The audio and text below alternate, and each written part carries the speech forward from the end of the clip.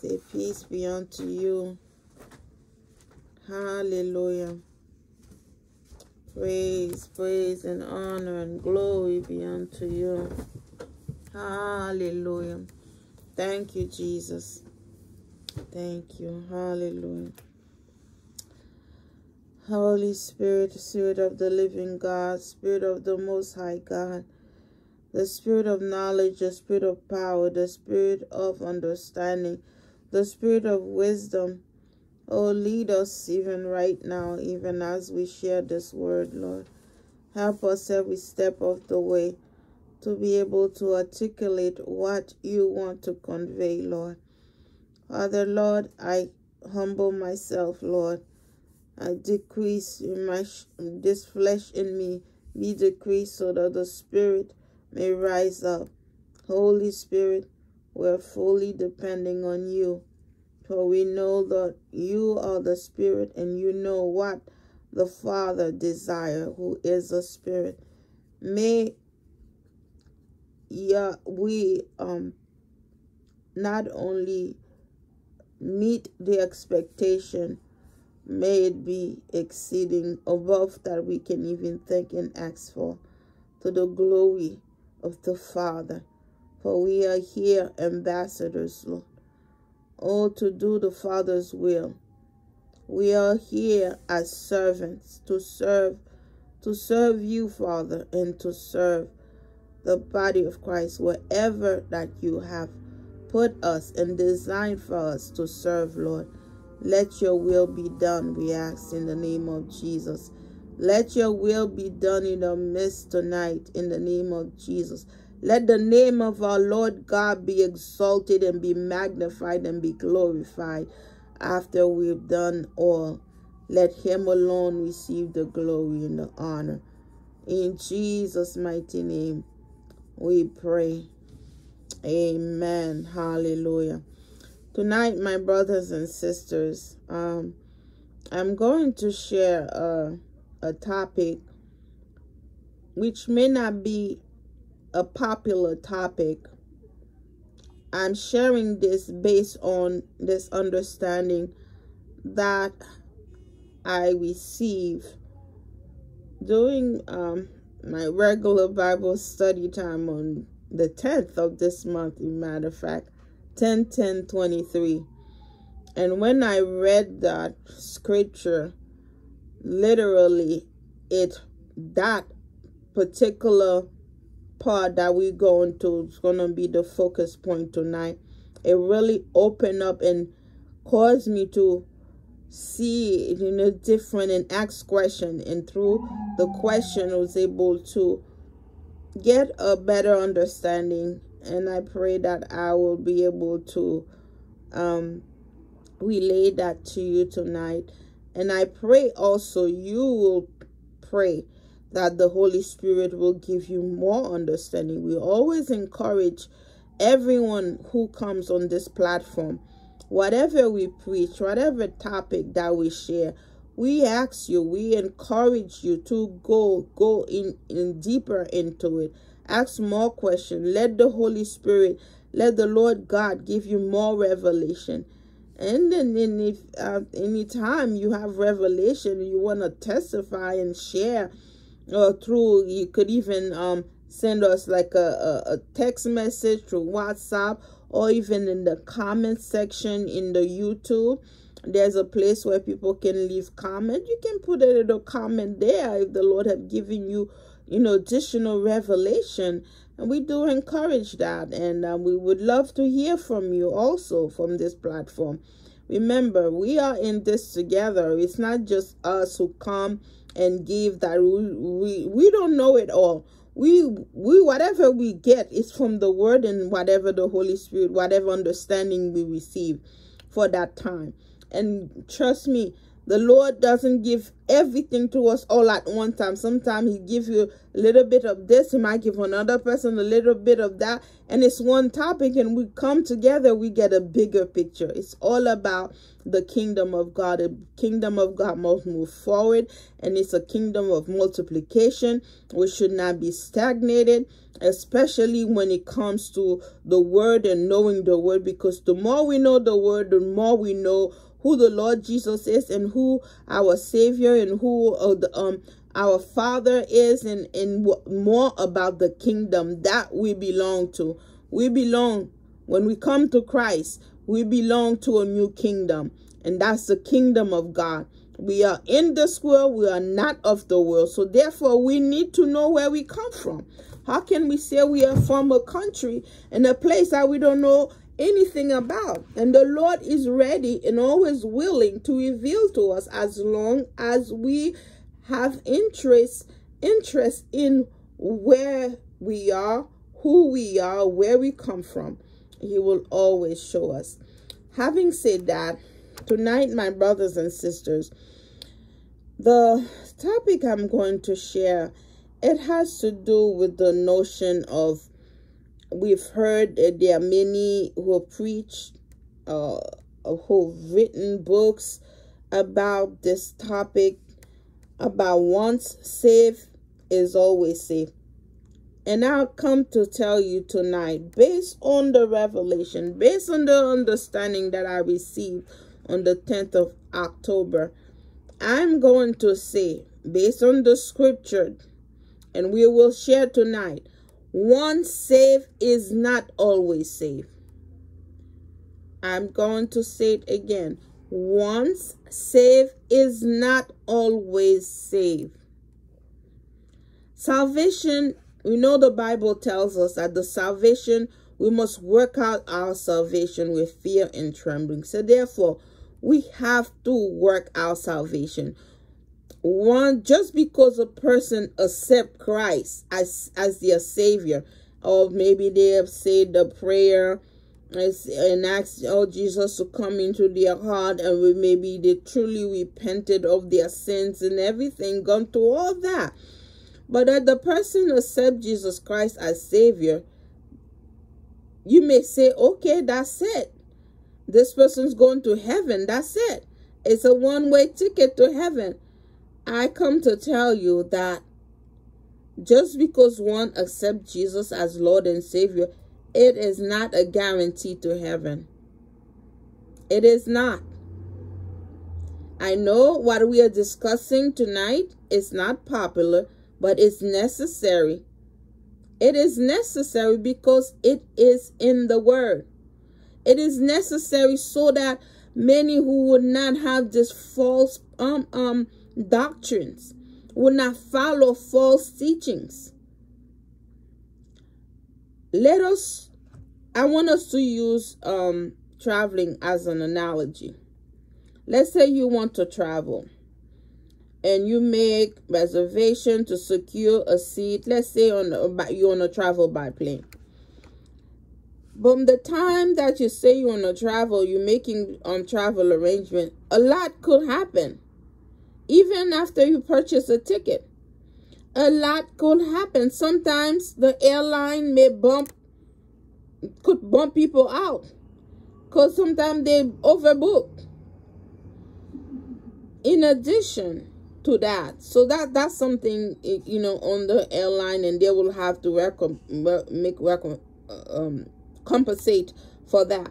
But what I really want us to focus on is that, in addition to other things that could happen, the airline itself has guidelines or rules to follow. Not just the airline, just in general, when there are some laws that applies specifically when a person is traveling by plane. There's certain, especially after certain 9/11, there's a lot of rules and regulations that came into play in terms of what you can pack, You know, especially if what you're taking on the airplane, you cannot take a certain ounce. If you're taking any liquid, it has to be a certain size. There's all kinds of rules and regulations. And then I don't know if anyone pay attention to that. When they purchase a ticket, they have all these things. People are supposed to read them. And if anyone thinks that they're going to board a plane without abiding to the rules, they can keep that person out. If someone insists, like, oh, I have my bottle of 12 ounce, I'm not going to throw it out, I must carry it, that in itself, just one simple thing itself, even though they have a person have a purchase a ticket, they have a boarding pass, and without following the rules, that could keep them out. That could stop them from boarding that plane. So now, if man on this earth, and this is one example, there are so many other examples in life about rules and regulations. Even, you know, when we go to our jobs, they give us rules and regulations. They give us the do's and the don'ts. We just using traveling as an analogy, where they have the do's and the don'ts that we must follow. Even though a person may say, well, I purchased my ticket way in advance, I'm guaranteed a seat. Oh yeah, but you are not guaranteed that you will board that plane until every rules and regulations have been abided with. If someone decide that they want to break the law, they want to break the rules, then they will not board that plane. So if we're talking about what man set in place in the natural, so much more that also is placed in the spiritual. That's why I said, just because a person accepts Jesus Christ as their Lord and Savior does not guarantee heaven. Because the Bible put things in place. There are commandments, there are rules, there are guidelines, there are laws, there are precepts and principles that we must follow. Now that we accepted Christ, now that we have to make preparation. Why would Jesus say that we have to work out our salvation? The Bible says we must work out salvation with fear and trembling. If this was guaranteed, if we were guaranteed once we accept Jesus as Lord and Savior, we're guaranteed in heaven, then what are we working out with fear and trembling? That fear and trembling means there's a possibility that a person who accepts Christ as their Lord and Savior, there's a possibility that person may not make it to heaven if certain conditions are not abide with. It's not adhered to. And the Bible is clear on that. That's what's very important. We have to read the word. We cannot just repeat after someone else. We cannot just hear what people are saying. We gotta go to the word ourselves and allow the Holy Spirit, the one who will lead us to all truth, to lead us, to guide us. We need to know the truth. The Bible says we shall know the truth, and the truth shall make us free. This tells me the ones who do not know the truth, they are in bondage. There's bondage when there's no truth. People who are not walking in truth, they are in prison. The Bible also said, my people, they are perished because of lack of knowledge. Knowledge is power. If we really want to have power, we got to know this God. We got to obtain, we have to acquire knowledge. And we cannot bypass the Holy Spirit or the Word of God. We have to be attentive to the Word, to the Spirit, in order for us to obtain this knowledge. We have to be obedient to the word.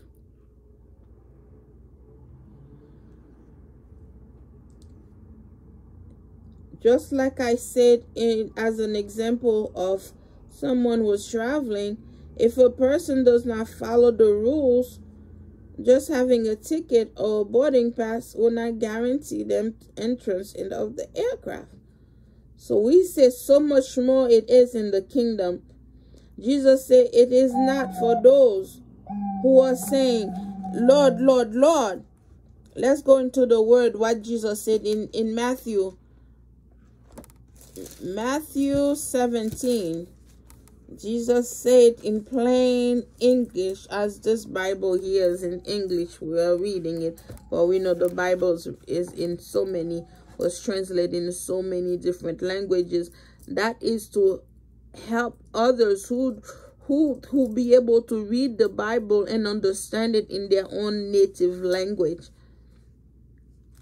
so that no one can accuse God of being unfair.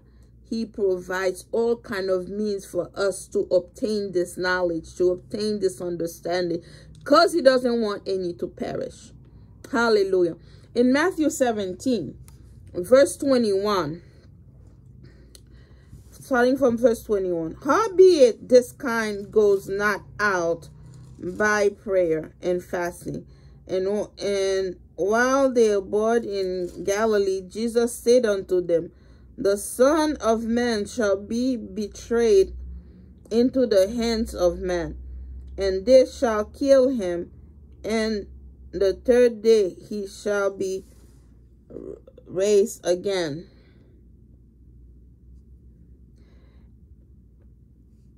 And they shall kill him, the third day shall, and they were exceeding sorry. No, I'm sorry, it's not 17.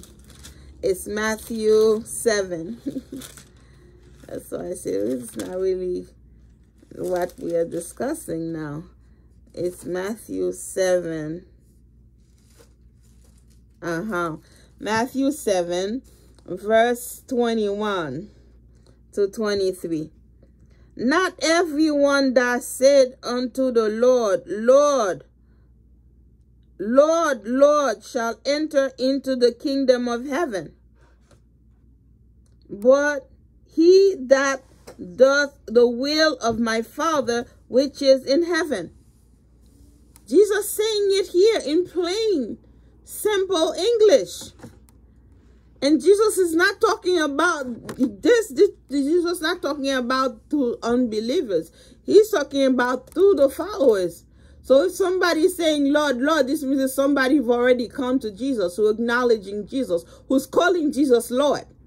So this is not a stranger. This is not an unbeliever. And Jesus yet is telling this to the believers. Jesus is telling this to us today. This is for us also. Jesus is telling us it's not everyone who's saying, Lord, Lord, who will enter in the kingdom of heaven, but he that does the will of my Father which is in heaven. So it's not just because we accept Jesus Christ and say, Jesus, come to my heart, I repent of my sins, you might not say, I'm a Christian, I'm born again, now I'm going to heaven. No. Jesus is telling us we got to do the will of the Father. So coming to Christ, accepting Jesus Christ as Lord and Savior is not guaranteed to heaven. So the topic tonight, once saved is not always saved. And we will see as we go further into other scriptures.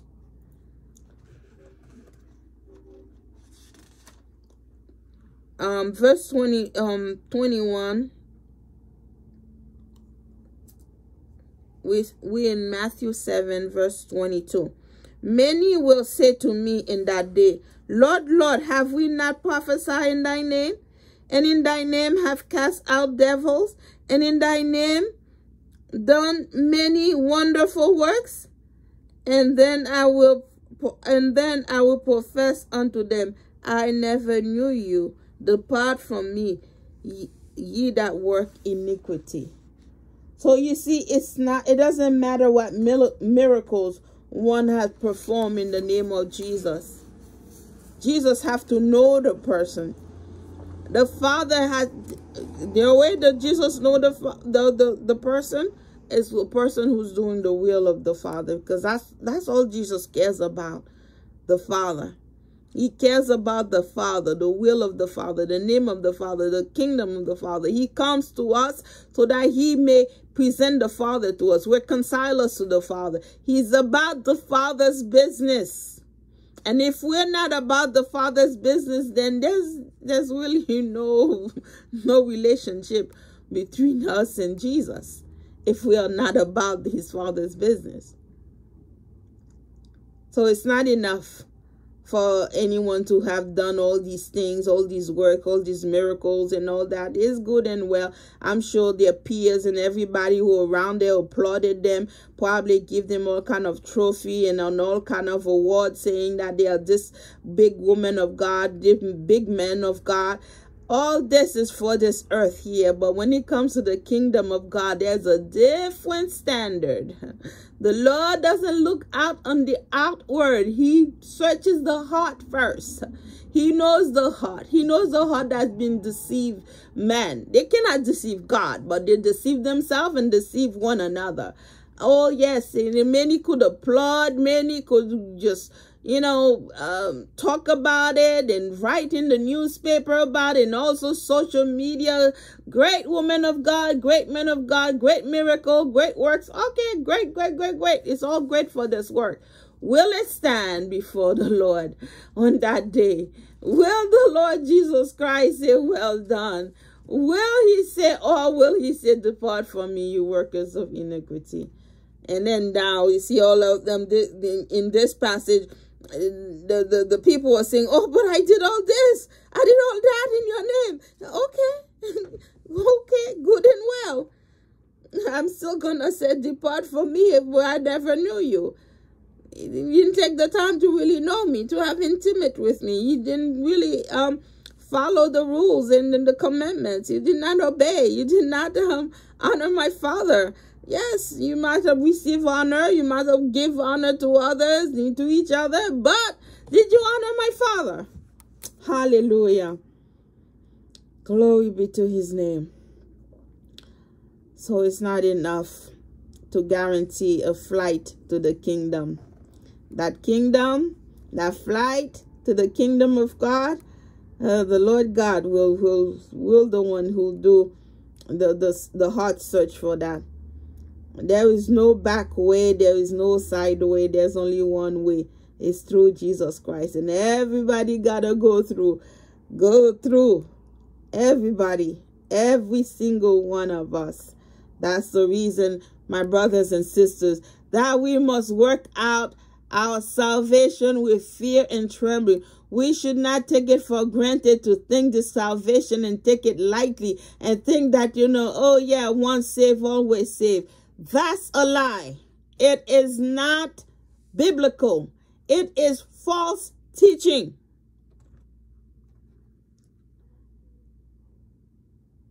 This doctrine of once saved, always saved, it is false teaching. It is contrary to the word of God. It is contrary. Let's take a look at Exodus.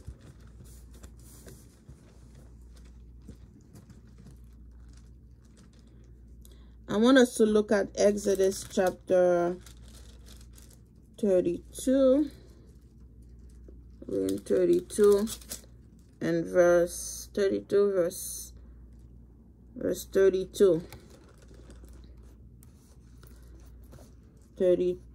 Verse 32 to 33. Yet now, if thou wilt forgive their sin, and if not, blot me, I pray thee, out of thy book which thou hast written. And the Lord said unto Moses, whosoever have sinned against me, him will I blot out of my book. And my brothers and sisters, this brings us to the topic tonight. And this brings us to the topic tonight, where I was reading on October 10th, 10/10/2023.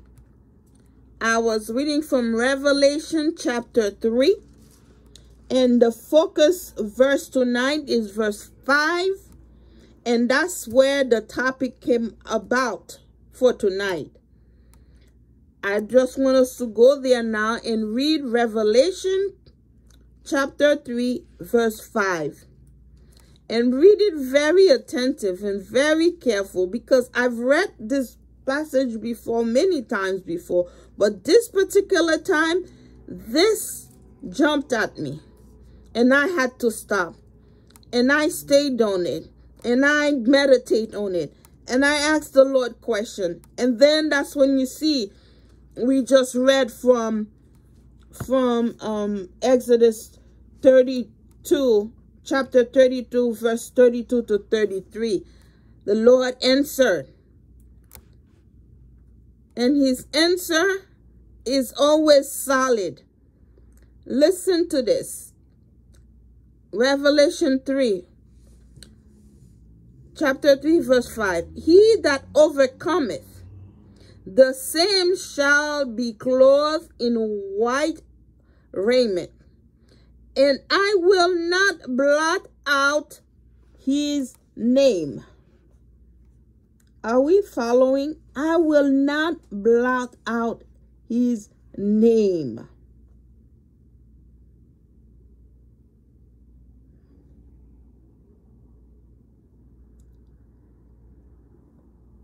Now, I want us to pause on that.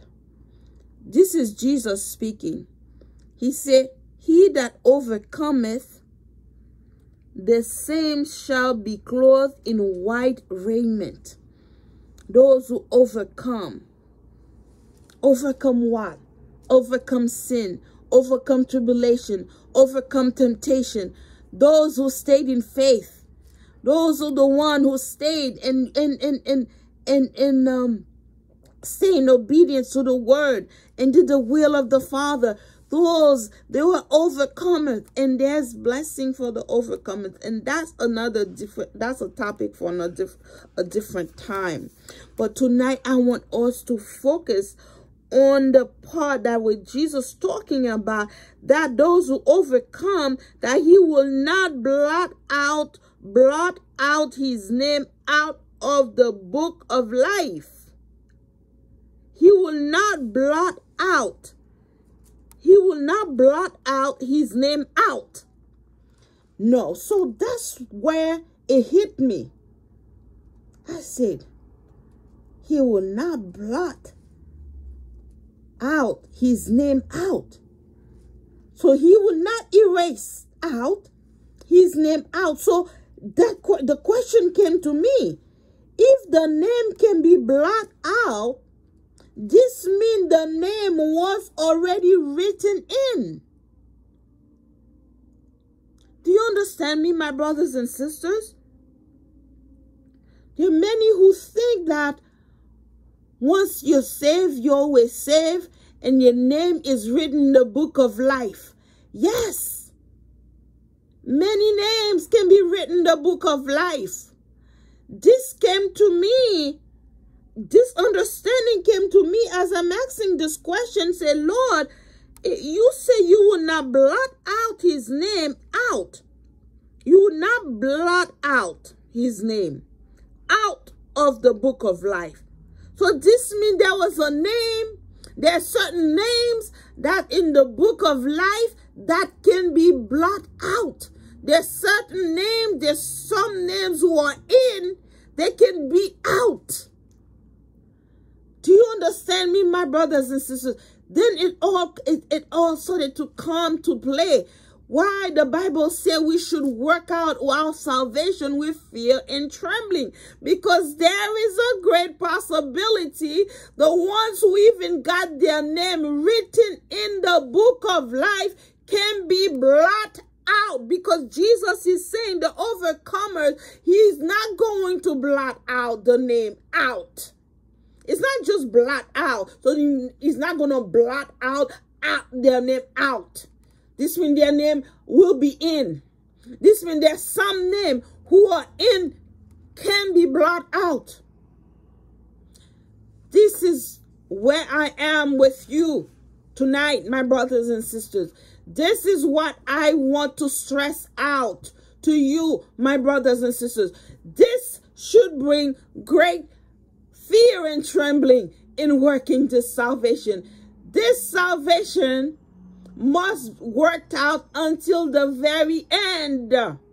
It's not just one save. We always say, we say a little prayer and that's it. Everybody got a ticket, they're going to heaven. We saw what God was telling Moses. Even when Moses was trying to plead for the children of Israel, said, oh no, Lord, don't do that. If you gonna, Moses was really bold, and you know, he really loved the children of Israel, because he requested and said, no, if you're gonna do this to them, then blot my name out. God said, no, it's not for you to tell me who to blot out or not to blot out. The ones who have sinned against me, yes. So their names who are written in, their names were written in the book of life. And there are names also that will not remain there till the very end. Hallelujah. This is very crucial, my brothers and sisters. This is very important in the life of a Christian. This is very important. This is very serious. I take this very seriously, my brothers and sisters.